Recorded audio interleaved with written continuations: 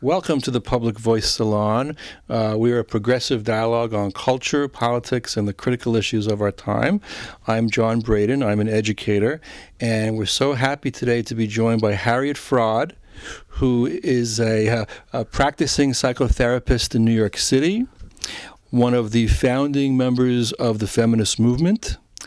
And Harriet has a project to help transform the personal and political life of the United States to make it more kind and caring and democratic.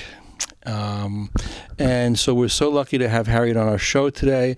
I really think the work she's doing is just so vital and necessary. And I've heard Harriet talk several times at the Left Forum. It always gives me a sense of empowerment to realize that these problems that are out there that a lot of people feel that are personal, that she's connecting it to a larger political phenomenon where people sort of internalize things and say, well, it's me, and, whether they can't find a job or just the general dynamics of the society. There's a lot of depression that people are feeling, and Harriet's work very brilliantly shows the political causation behind that. So, Harriet, just to introduce yourself and your work, we're here in Harriet's daughter's office, psychotherapy office here off of Union Square in New York City.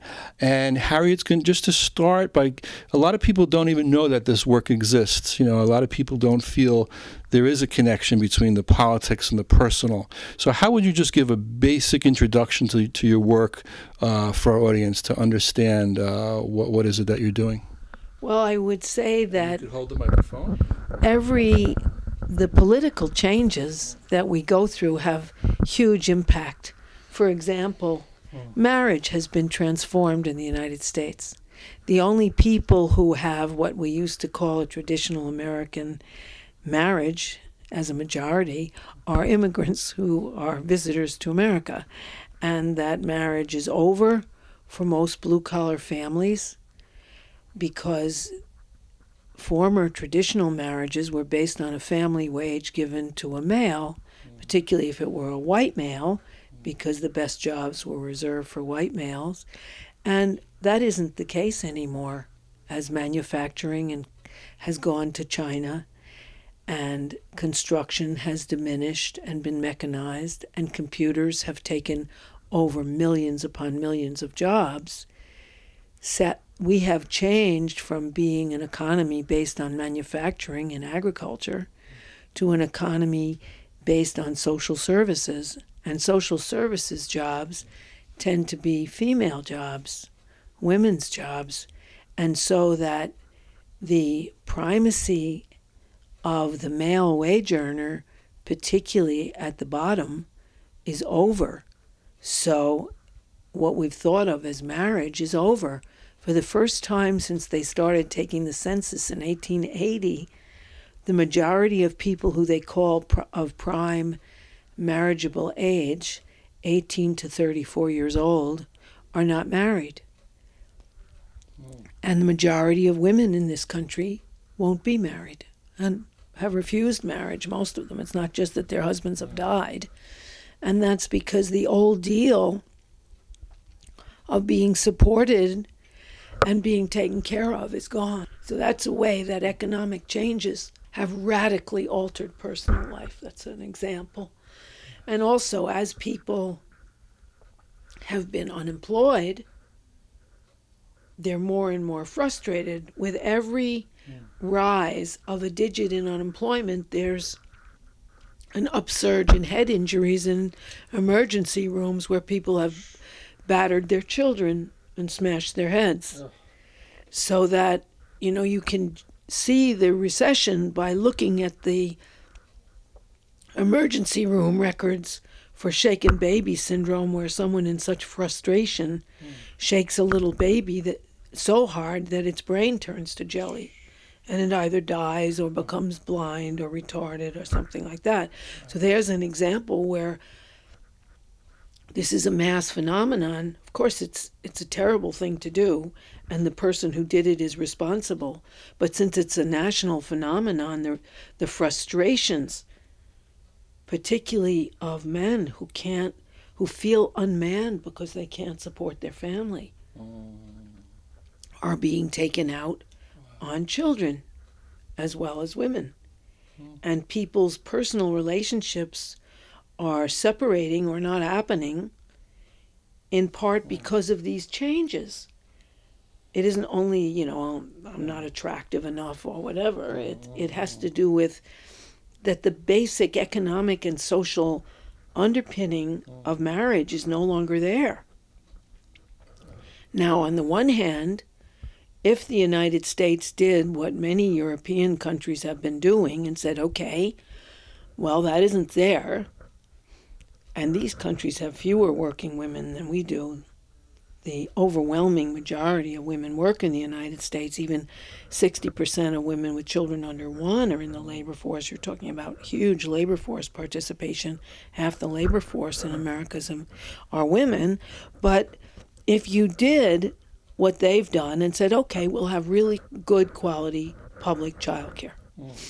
In France, you can bring your child in from 0 practically on, and it's $1 an hour until the child is 3, and then it's free. And for that $1 an hour, you have a head teacher with a master's degree, an assistant teacher with an associate's degree, a supporting pediatric nurse, a sick facility for kids who are not feeling well, and you have, you know, beautiful child care and after school care and summer care, and you have child allowances for people who have more than 1 child and more than 2 children. You have, if you need it, you have extra supplemental money for school clothes, as well as free health care, which is quality health care, and free maternity care, with somebody assigned by the government to go to your house after your child is born and help you cope. However a mother wants to spend the times that the child care person is assigned, the woman, she can say, I actually need you to do the laundry. Great. Or babysit or whatever. So that there's support for parenting. That would make a huge difference, so that it wouldn't be that when women come home, they have a second shift and that men don't participate. Now, the more people are educated, the more they have equal relationships. So white-collar marriage of college-educated people lasts a lot longer. But then if marriage is getting to be a luxury good, it has to do with the economy. It doesn't necessarily have to do with only the failures of individuals who haven't been well educated or who have blue-collar jobs. Yeah, we're here near Union Square, which is a very historical park, you know, for a lot of labor activism and protest movements throughout history, or at least back to the 1930s. Buildings used to be union buildings around Union Square. Oh my goodness! Yeah. And yet at the same time, like now, as we walk through, there seem to be a lot of upscale, shishi people, you know, looking at their iPods, and they seem to sense a lot of. Is there any political consciousness in people today, given our education system and the lack of historical consciousness? Given and what is the connection between, again, happiness and the economy? We look at a country called Bhutan, which is the first country now to say that they believe that they should measure a country's success based on net national happiness, not gross national product, but happiness. In the Constitution, it says we have the right to pursue happiness. Well, how can you pursue happiness if every second of your life is taken up with work and endless work? You know, the number of hours per week we see that's going up higher and higher. I just want to thank you, Harriet, for the work that you're doing, for raising this consciousness, for getting these ideas out there.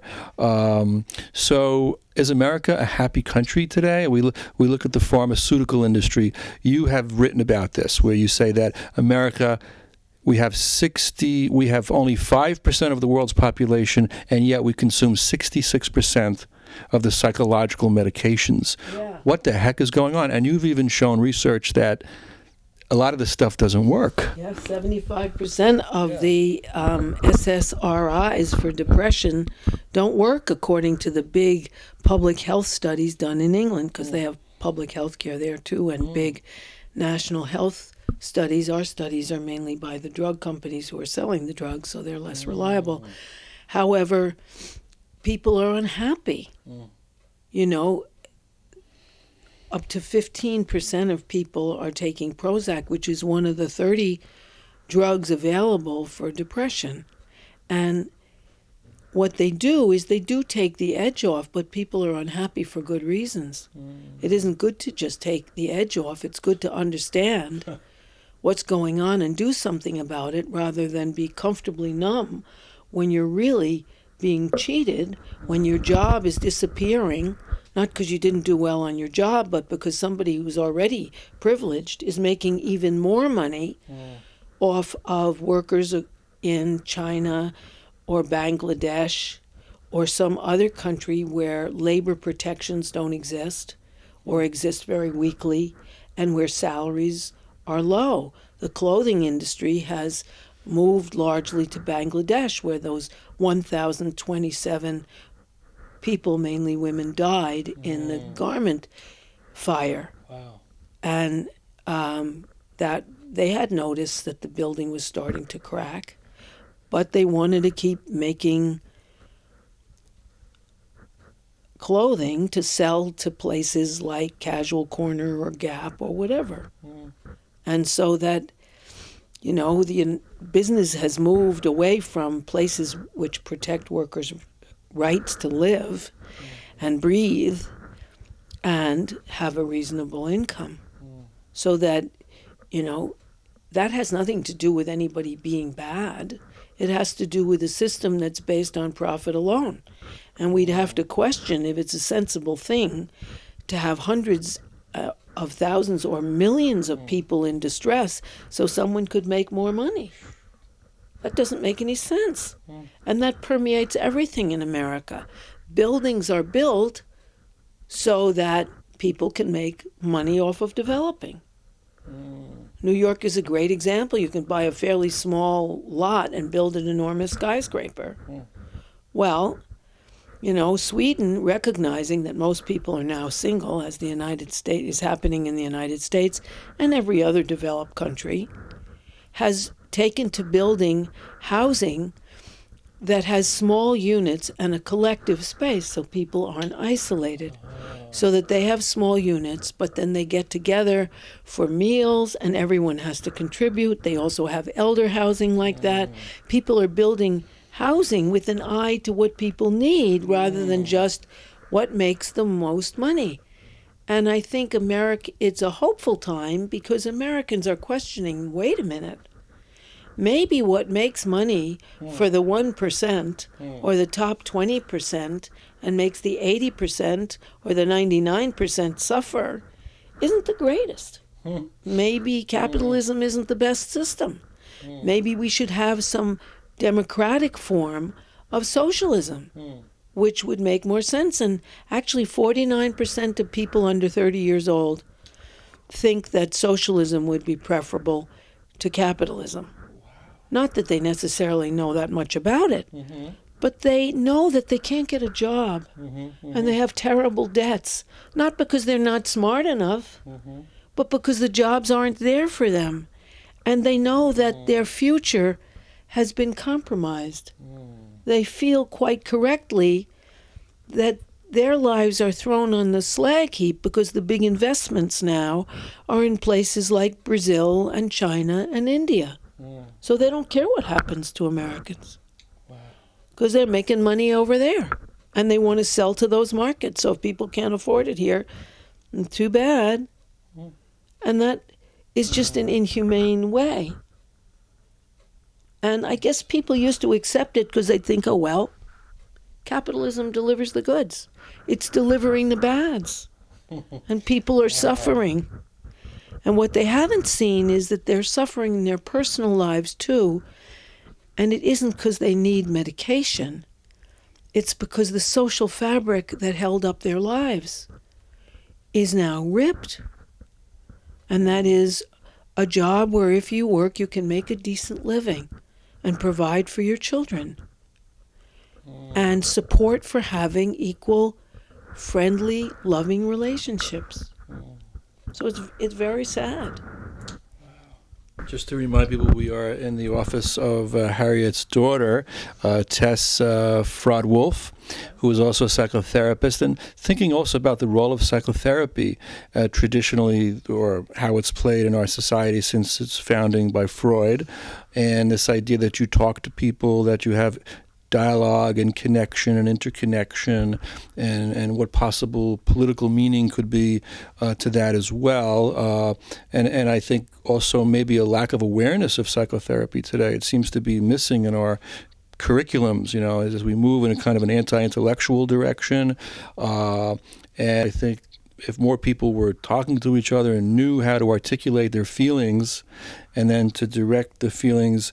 But I think sometimes psychotherapy can go in the wrong direction in terms of making people feel it's their fault and let's go back to your past and why are you feeling sad, instead of looking out and around at the society. Right. And so what are your thoughts about that?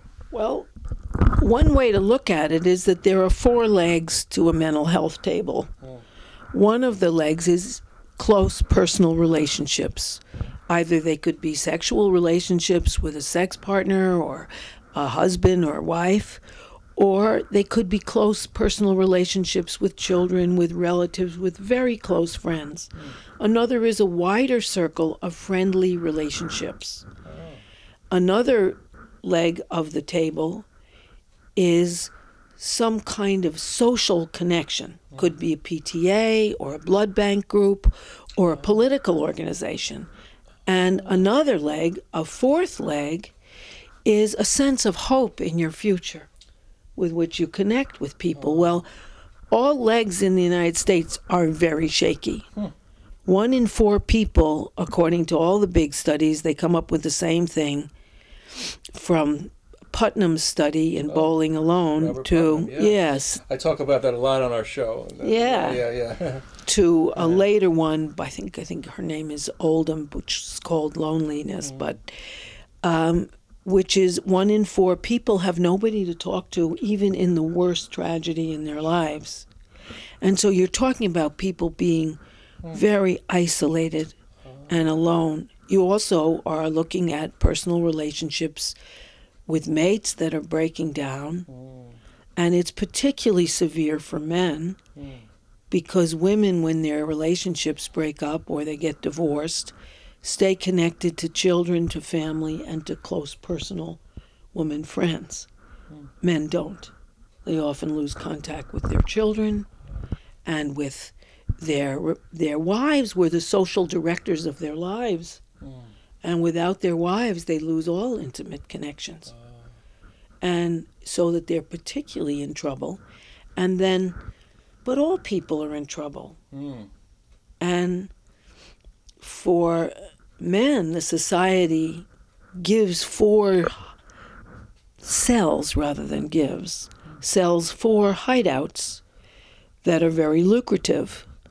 One is pornography, which is a very fast-growing industry where men are heterosexual. Pornography has men dominating women and humiliating them so that male ascendancy is restored. The other is the military, which is chock full of rape and is a male ascendant sector of the society, the richest sector, and also one of the sectors that's growing. And I think it grew 81% in the last 10 years. We're always having new wars and new armaments. Another one is the NRA, which has hoodwinked men into thinking that they're buying freedom instead of just making money for gun manufacturers. And then the next one is the evangelical Christian movement, in which women are to be subordinate. At the Baptist Convention on Men and Women, that was a basic precept. Now that area isn't growing, but the other 3 are growing by leaps and bounds. Products like testosterone creams for men are some of the biggest pharmaceutical sellers because men are in trouble, and then the same system, that same capitalist system that denied them their jobs, are selling them false solutions. So it's really pretty bad. Wow. and particularly for men. Well, I read somewhere that Stanley Aronowitz's daughter, Nona Aronowitz-Willis, did her master's thesis on comparing pornography in the 70s to now, and how there's been a transformation. It used to be, or at least in the 70s, it was more egalitarian, or there was a tendency to show the woman's perspective more, and that now it's sort of morphed into something which is more, like you said, male dominated. Also thinking about like having a sense of purpose in life. When you look at people working in the corporate world today, there's this sort of a lack of meaning. Look at the advertising industry. Here you have an entire industry which is getting people to buy things that in many cases they don't really need. They don't even need. There was a novel called Bonfire of the Vanities, written by Tom Wolfe, where he captures back in the 80s when you first had this widening gulf in terms of wealth inequality and how it was playing out in New York. And there's a scene where I forget the main character. He was at the beach, and he was what they call a master of the universe, high-flying stockbroker type. And his daughter asked him what he does for a living. And he couldn't explain it. He couldn't explain what he does, these guys in Wall Street. And he started to sweat, and he started to feel like his shaky, like how he was having an anxiety attack. And his daughter said, "Well, Daddy, my friend's father works in publishing. He makes books. What do you make, Daddy?" And the guy was having an existential crisis because he doesn't know what he does. He doesn't know So is having a sense of purpose in life too. How can we transform our economy? Can we have a more egalitarian distribution of wealth with less working hours? Would that help? People could do things that are important. Why don't we create jobs, for example, sitting with older people alone? That could be an entire industry. Green energy, that could be an industry. Wouldn't you feel great about yourself if you were going to work to make our ecology sustainable and save our planet from ecological suicide? These are things. I found myself personally, once I became a teacher, I feel like I became a person. Because before that, I worked in the corporate world, and I felt like a lack of identity. So certain work comes with identity. As a psychotherapist, does that make any sense? It certainly does. I mean, it's a life with a purpose. And without a purpose, life is lonely. I mean, I have a client who's in public relations, and I said, "Well, what does public relations do?" And he says, "I put whipped cream on crap." Oh my God. So, he makes money, but I mean, you could say after a long day, "Well, I put a lot of whipped cream on crap." I mean, that may not build your sense of self. And there is the idea of democracy at work, where workplaces work 4 days a week, and which are compulsory, and another compulsory day is sitting down and saying, "Okay, where do we want our profits to go? How much should we pay ourselves? How much should we invest in this job?" Of course, they're not going to send their jobs to somewhere else. And should we invest in new materials? Should we expand where people are empowered and where no one is making so much money? The obvious economic thing is to list all people's needs on one side, all the potential economic earning possibility on the other, and match them up. And here we are. We're a country with poor health care, although it's the most expensive in the world. We're a country without guaranteed public education from early childhood on. We're one of there's 4 countries that don't have maternity health benefits. The United States, Swaziland, Somalia, and Papua New Guinea. And us, we're in that category. We're in that category. Oh boy. Ones who do not give paid maternity leave. I mean, it's bizarre. It's really bizarre. Now, some companies will do that, but that's their decision.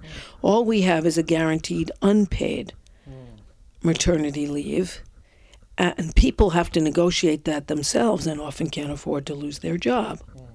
So we have all these things that we could spend our wealth on. Every time they send a drone, that's $750,000. In New York, it costs $186,000 to put someone in prison in New York City. Now, for that money, of course, you could educate the person, you could support their family. Wow. And if you go and visit the prisons, you see these guys, little kids, run up to them and fall asleep on them. And, wait a minute, this is crazy stuff. Yes. And 75% of them are there because they're waiting because they didn't have the bail money. So if they were rich or had access to money, they wouldn't even be there. So, of course, if you gave people opportunities outside of crime, if the biggest opportunity in a poor area wasn't to sell drugs, you would have much less crime. I mean, it's kind of obvious. Yes. And you wouldn't have such a punitive feeling about the society. We'd be in it together, taking care of our needs, our common needs. We've become very uncaring as a society, and somewhere along the line, I think your work also intersects with Nell Noddings, and she's done work on an ethos of caring. You talk about emotional labor and how it's not being validated. But Harriet, I wanted to spend a little time also on your biography, because let people know, how does a woman get to be where you're at now in terms of your awareness and your articulation and how you understand these issues. I know one aspect I'm fascinated by, the fact that you're married to Rick Wolff, who is one of the leading economists in our country. He was recently on Charlie Rose and Bill Moyers, and he's doing incredible work. I say you guys are the power couple of the left. You get my vote for number one. But talk about a little bit in terms of your educational experience and in school or out of school. What made you the activist that you are and the thinker that you are today? Well, I'm not sure, but there are contributing factors. One is I went to PS 81, which was a really terrible school, I must say, in the Bronx. The Bronx. Are you from the Bronx? No, I was born in Manhattan, then we moved to the Bronx later. And it was such a rigid, authoritarian school. And the music teacher had us sing the themes of all the armed forces and so on. Oh my God. And my father particularly didn't have those values and really let us know when the Rosenbergs were killed in the electric chair.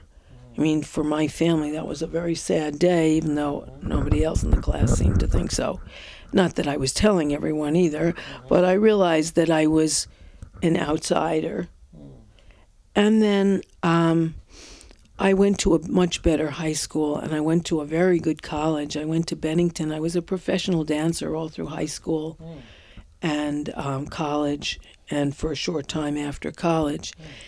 And I think it was this need to know and the idea that I could find out.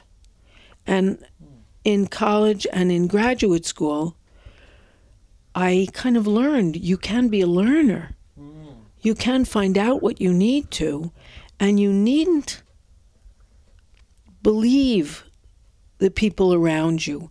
Another thing that helped me a lot was that I spent several years of my young life living with different families because my father was overseas and my mother had a kind of breakdown and got TB, which a lot of more well-to-do women got as a kind of psychogenic form of TB.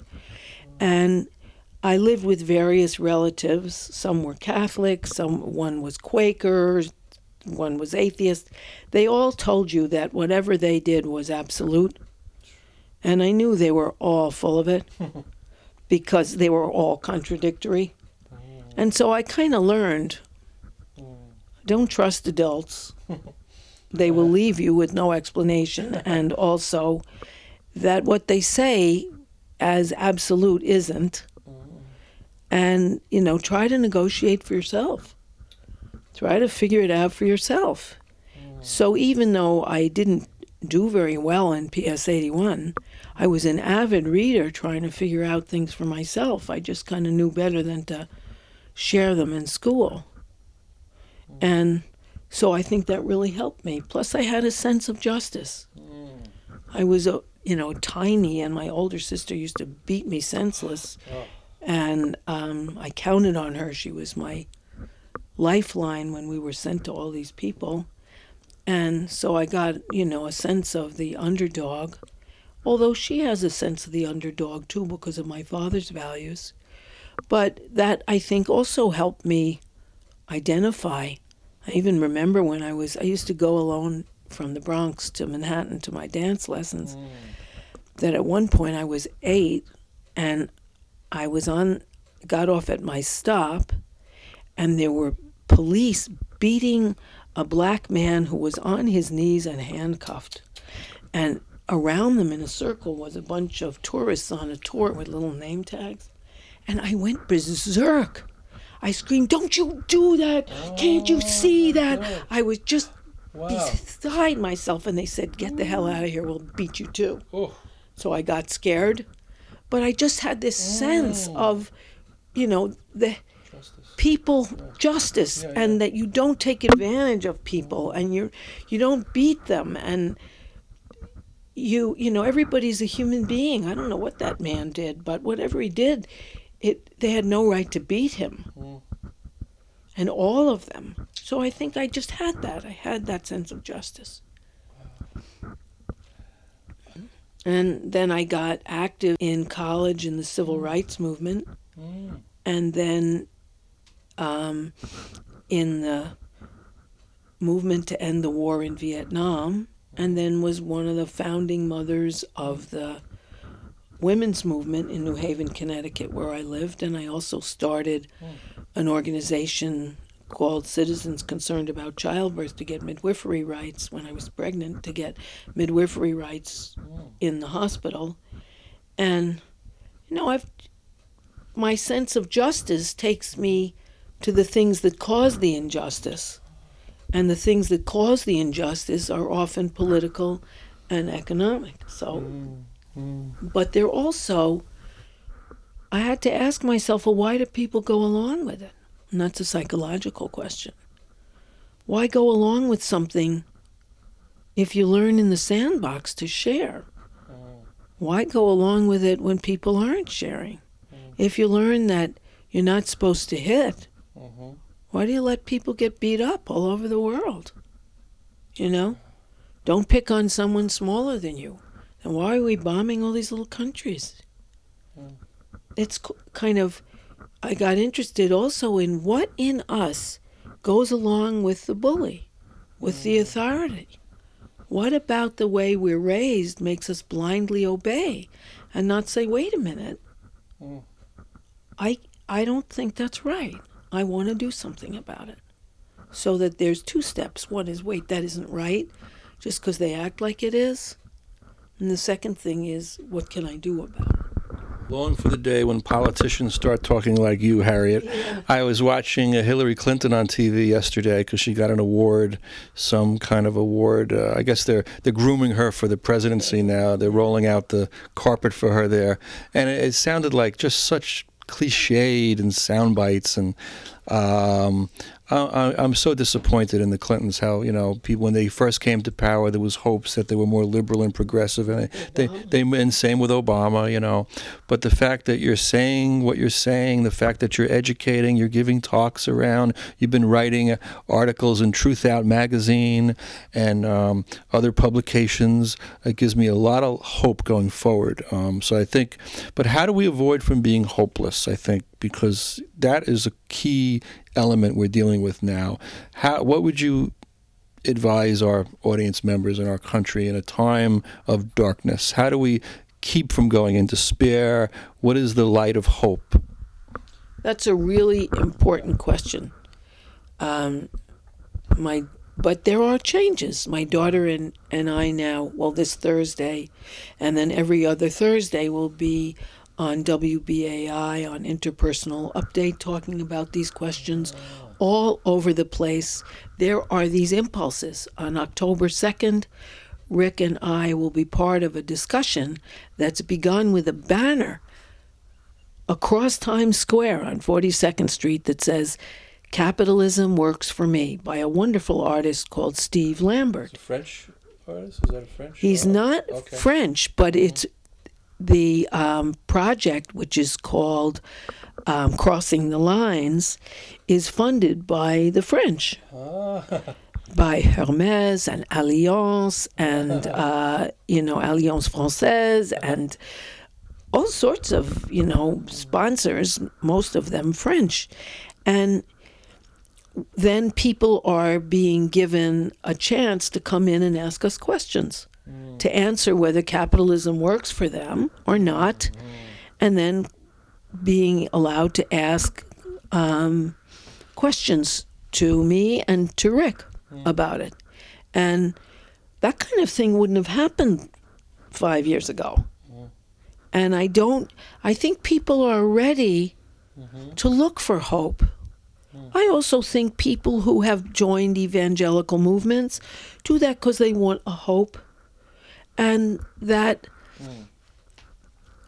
the most ACA dysfunctional families, which is a brilliant new 12-step program that operates in New York, but it also operates biggest in California and all over the world. They have a whole world operation, and they ask these questions. They ask what's going on out there. In fact, I wrote 12 steps, the 12 steps to happiness. It was an article based on the 12-step programs, which are the most successful movement in the United States. Every little town has an AA. And Al-Anon. And an Al-Anon, even if it has nothing else that's a group, that people come in groups with a wider view. And so that although it talks about spirit and spiritual elements, it doesn't mean a particular denomination or church or religion. It means a spirit of hope. And so, and they are fast growing because of that. And there's an ability to see, which was identified by Bill W., the founder of AA. And by the way, all those organizations, you're not supposed to take personal credit for anything, and it's all about the group. And he said, well, now that we've cured people of drinking, that's not enough. You need emotional sobriety. You need to be able to say, I can look at the world, I can decide what needs to be done, I can have an independence of thought as well as of feeling. I am not enslaved to the things that held me back, either chemically or emotionally, with the chemicals that are released with emotional intoxication from chemicals, because the body is a mind-body continuum. And so that when you feel a certain way, you generate biochemical reactions. And if you can sometimes change them with drugs, but of course then you take a drug, you immediately stop it. So does the solution, if it ever was one. Whereas you change your biochemistry by going through therapy or joining hopeful groups. It's very interesting. Wow. Yeah, and ACA is a real pioneer around that.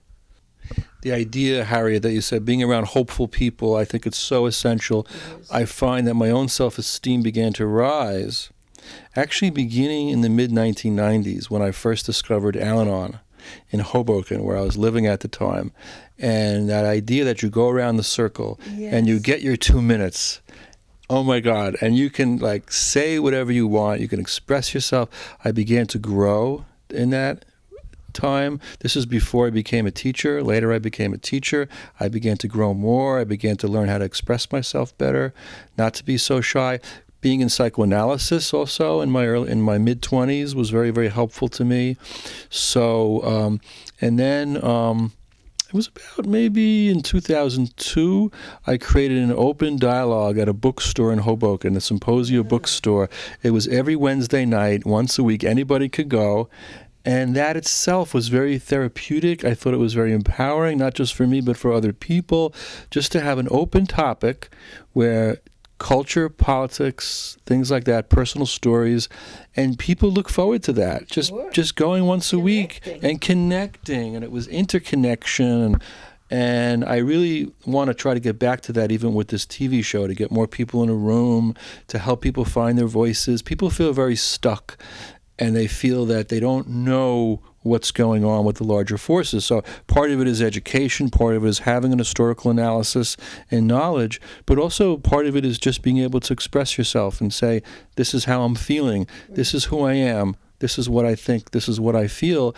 And in a country that's becoming more constricted in our educational systems, in our work environments, you're going from cubicle to home with a lack of analysis.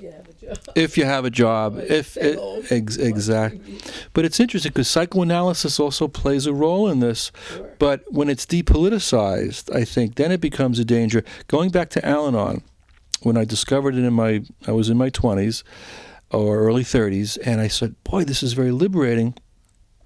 But I started to get a political consciousness around that time too. And as I would bring in those thoughts to the Al-Anon, they didn't want to hear that too much. They wanted to sort of, wait a minute, let's focus more on God and you. And so there's a critique, even though the Al-Anon culture is wonderful in what it does, it's lacking the political piece, would you say? Yeah, well, I do think so. In that article, I advocated a 13th step that says, what are the social conditions that have made this addiction more powerful? I.e. the liquor lobbies, if you're in AA, the drug culture and the pharmaceutical industry, if you happen to be in NA, or Incest Anonymous, the isolation of the nuclear family, and the lack of help for children, that there are social things as well as personal. And I do think that personal helps. I'm a psychotherapist and hypnotherapist. That's very personal. But on the other hand, I've found that it helps my clients to understand what happens. For example, I have a client whose father was horribly brutal to him. And he said, and yet I love him. I feel sorry for him. And I said, yes, well, look at his position. He is unemployed. He feels unmanned. He feels frightened. His own father was brutal. And you were not only abandoned, you were abandoned by the whole society, left in that family. There was no one else to look out for you. There was no group at school you could talk to. There wasn't what there is in a good French school system is you notice if a kid's going through emotional trouble and doesn't talk, and you refer them to a counselor and you look at the family. And so you're isolated and alone with a brutal person. And that he, although he should never have victimized you and your sister, he is still a victim himself. And if you understand his context, you can feel sorry for him and at the same time condemn his actions. Because we need both. Yeah, it's the more, I'm thinking now as you're speaking about the need for this community education. You wrote also somewhere that, relationship teaching, they should teach this in the community. It should be for free. Creating these kind of spaces, educational spaces. I know Stanley Aronowitz was working on something like that. Other people are doing different things. So I think that's really critical and it must go forward. And to realize in healing that it's part of a larger set of forces, that are out there. Any thoughts about that, about how we can get things started on that level? Yeah, well, in terms of thinking about group healing, ACA has done a lot of good work. They have their basic book, which is especially the appendices at the end, are really important. But what we want to create is what ACA calls, and Martin Smith, who is one of the amazing thinkers in psychology, ontological security. That means security in just being a person, which a lot of us come to adulthood with never having feel we belong anywhere, that we have no place in the world, that we're not okay.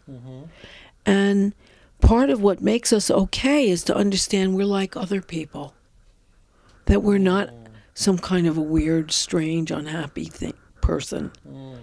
And that's what the 12-step programs have given people, a connection, a sense of we're all in it together. And that doesn't have to, you don't, one of the things I like about ACA is you don't have to be an addict to be in it. It began as part of the adult children of alcoholics, but then, it wanted to include adult children of alcoholics and dysfunctional families. Now that's almost every family in the whole country. So it's a lot of people, because parents can't manage all alone with the kids. There's too many things to do, and they're too messed up themselves. So the children shouldn't be abandoned to the family. You need good child care and after-school care and help for people. And you need help in school to learn how to be a parent and to learn how to build a relationship. One of the things that's exemplary about the Swedish school system's birth control program is when it gets to high school, they start teaching kids about, well, what about that other person? What about the relationship? How would you relate to another person who could be born through this? How would you work that out? What would be the best way to deal with this? Which is a very responsible question. And I remember an experiment that Planned Parenthood got a grant for, but unfortunately wasn't carried out in all the schools, that all the students in the high school had assigned a bag of flour, which was their baby. It was opened at the top. You couldn't spill it. And they had to carry it around 2 days a week and not spill it wherever they went, just in the school. And they said, that's what having a baby is. You can be grounded for 18 years if you really take it seriously. Be careful, this is a life. This is a little life. And you don't take child development in school, so you don't understand yourself and your own personal history. And you don't understand what it's like to be a parent, which are huge, huge deficits in our educational system. And, this whole idea of nurturing children and being nurturing should be throughout, I think, our society. Yes. There's this idea that, like Michael Lerner talks about the left hand of God and the right hand of God. And it seems like we've gravitated more towards the right hand, which is the punitive, which is the patriarchal, the fear-based, and that we have to have a violent world. We have to arm ourselves to the teeth because everybody else is out trying to get us, and we have to get them before they get us.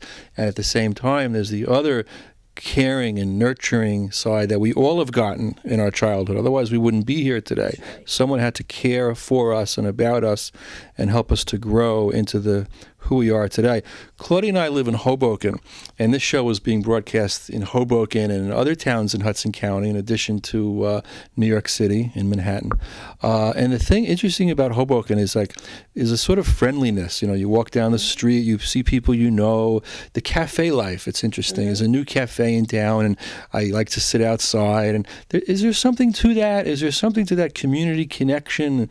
Robert Putnam talks about that. He says that the mental health of a community is best determined by not how many friends you have, but how many people you can have a brief chat with on the sidewalk. Yeah, that's that wider, that's the leg that is a wider community of people you relate to in a friendly way. You don't even have to be working with them on a project, but that you see them and you greet them. And one of the sad losses of our culture is because you have mass chain stores in malls, the kind of personal relationship you used to have over buying groceries or going to the drugstore or whatever is gone.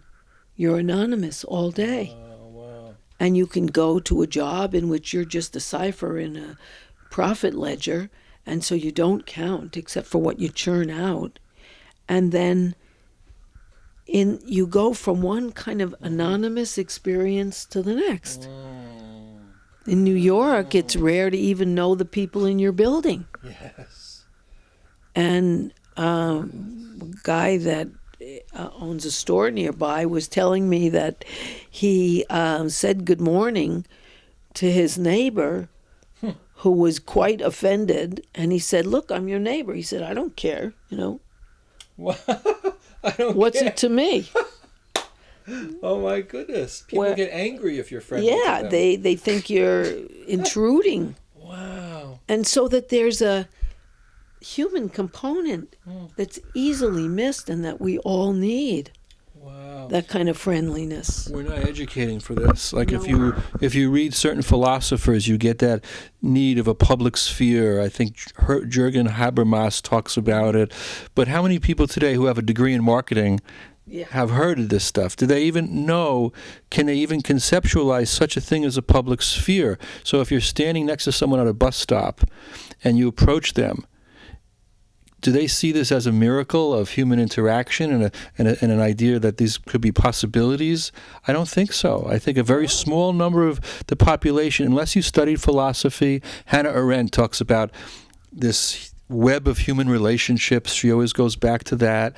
I'm an English professor, so I'm very interested in dialogue and interconnection and experiences on the street. Yeah. I've also been reading Martin Buber, and I read a book called Between Man and Man, where he gets really into his theory of the sacredness of human dialogue and interaction, that's where you discover yourself, and also God is found in those moments of community connection, even just a passing smile and a glance, But how many folks today are aware of this stuff? I don't know. Very few. Yeah. I mean, I had an experience that just exemplifies it.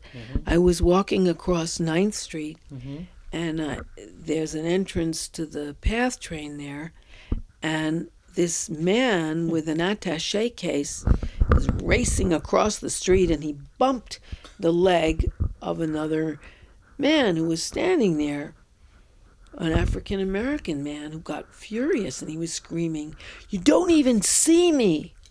You don't even see me!" Because the man who bumped him with his attaché case didn't even say, "Oh, I'm sorry," or some little moment. And I walked fairly near him, and I said, "I see you." And he said, "Thank you." It was just that moment of connection that sort of says we're people together, Oh my goodness. And it was just like 2 seconds, and you could see him calm down, that he was recognized, that wasn't right, that there is a connection, and people see that you are a human being who deserves to be recognized as a human being, and who deserves some recognition. Not maybe a huge celebration we're not talking about, but the little moments of connection that you can have. You could have that on the subway. I was riding in this crushed up subway car, and I said to this guy who looked a little tough, and I was kind of leaning against him, I said, "Look, I'm not trying to cuddle. It's the subway." And we got to talking. We got to have a nice moment together. He said, "Oh, I know you're not trying." And, he was sweet. Because there are because we're all people together. And New York is actually a kind of friendly place that way. You can talk to people easily. They don't think you're crazy if you start a conversation. Yes. But those are the things that sustain people, I think. Those moments of connection, either intimate connection, wider, in groups, wherever. That's what we need as people, to be connected. It's a most basic human need. I'm so glad we're having this conversation, Harriet. Claudia says we have 3 minutes left, and so I'm really happy that, boy, this has been amazing. And I realize now, especially more than ever, that we need to have these discussions in the community. People watching us at home, you're important. You're special. You need to be noticed and recognized. And maybe people found us channel surfing today or something. But, we need to gather together. Maybe every block should have every building should have a community room where they take turns facilitating. Just discussion. Have some light refreshments, some healthy food. Absolutely. And discussion, they have that at some very upscale condos. They have the book club because they're sure that non-people without money can't get in. Right. But so they have book clubs. They have a public meeting room. They have that's the Meyer building on one. what is it called? Grand Army Plaza is a gorgeous architectural building with very expensive apartments. I think they start at $2 million. Wow. But they have a community room, they have a billiards room for pool, they have a book club for the building, they have potlucks for the building. Wow. And I think it's because they can all trust nobody who wasn't really rich could live there. Right. But that they recognize that. And we all should in every building. And the building should be built to accommodate our need to connect.